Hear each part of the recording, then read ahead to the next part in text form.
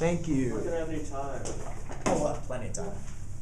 So, what I want to do today for this problem, it says 4 sine of x, cosine of x.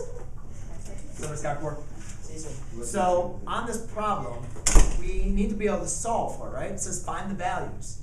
And I'm having a difficulty with this because before what we've done is we've been able to transform things, right? We've said, oh, you know, we use Pythagorean identities or something like that. Well, here, you know, if it equaled, you know, 0 and I could factor it or something, I could use the zero product property.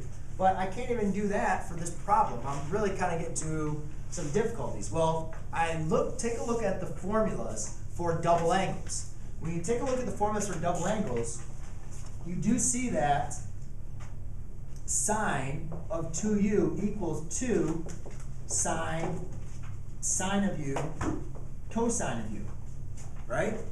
So could I maybe rewrite this problem by using that formula? Yeah. And yeah, exactly. You could say 2 times 2 sine of x cosine of x equals 1, right? Well, now what does 2 sine of an angle times cosine of an angle? That is your double angle formula. So now I can rewrite that as 2 sine of 2x. So we're using x in this problem, equals 1. Now why is that important? Why is that helpful for me? Well, remember, all I did was I just took what the formulas, I said, how can I manipulate this and use these formulas to help me out? Well, now I can solve for my 2x, right? This is actually in there. So I divide by 2. So I have sine of 2x equals 1/2. So remember now, when we're doing this, we don't do anything with that 2x until the end. Now we need to find the value of sine of 1/2. So I take a look and I think, all right, when is sine equal to 1/2? So I can say 2x equals pi over 6, and 2x equals 5 pi over 6. 112. Right? Correct? Those are 2 halves on a unit circle. That's when sine equals pi 1/2. The next thing is, without working at my constraints right now, we would always do plus 2 pi n, right? And then plus 2 pi n. Forget about my constraints right now, but we understand that, remember we talked about cyclical, and it's going to keep on going on. Well, remember now we need to find our value of x. So if I actually divide by 2, what I'm going to get is now x equals pi over 12 and pi over 12 plus pi n, and this equals x equals 5 pi over 12 plus pi n. Sorry? Because if you just do pi over 6 divided by 2, divided by 2, to get rid of them, you multiply it by the reciprocal, as that cancels out to 1.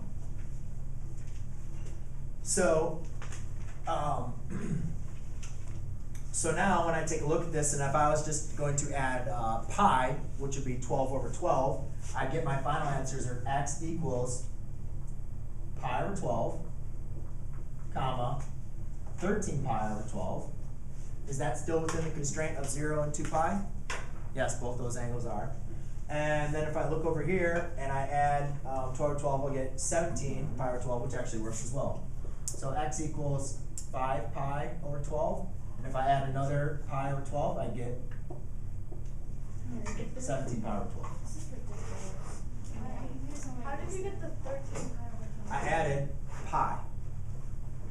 I can't add more than pi because then it wouldn't be within the constraints of 0 and 2 pi.